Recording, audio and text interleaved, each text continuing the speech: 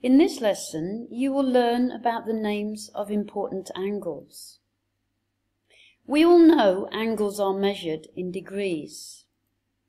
This is a circle, and you can see, following the star around the complete circle, that a circle has 360 degrees. What about a straight line? Let's draw a straight line. Now we can see a straight line from 0 to 180 is 180 degrees.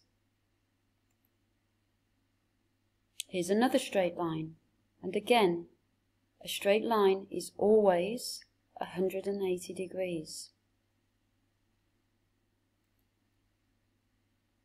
The right angle. The right angle is always equal to 90 degrees. Let's draw a right angle on the circle.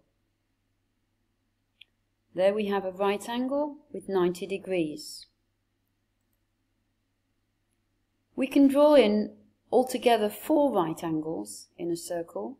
There's another right angle that is 90 degrees. An acute angle.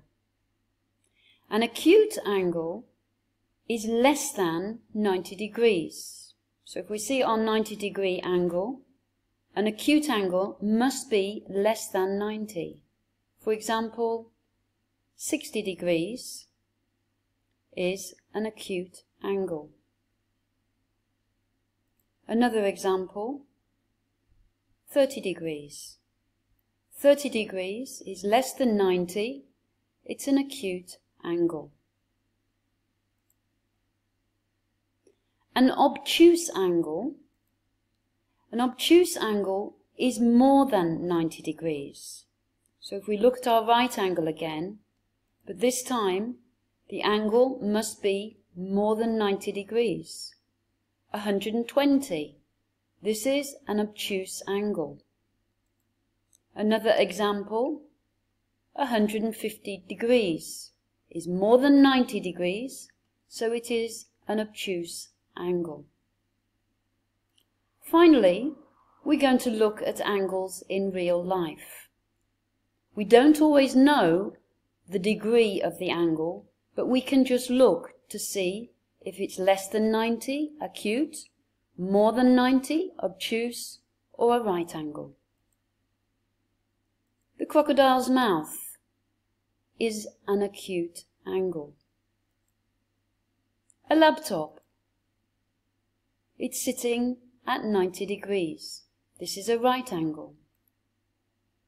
A fan we use to cool ourselves. This is an obtuse angle. It's more than 90 degrees. The roof of a house. Again, it's more than 90 degrees. It's an obtuse angle.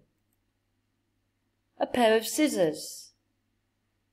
The blades are less than 90 degrees. They are at an acute angle. And finally, a pair of dice. The side of the dice is at a right angle. Thank you.